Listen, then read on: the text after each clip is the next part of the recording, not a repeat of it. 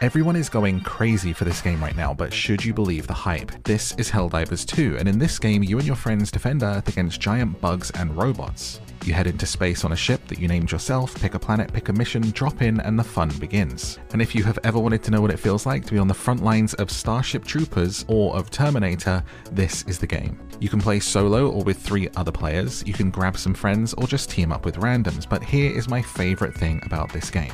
You get real-time updates on how the fight is going across the galaxy on each planet.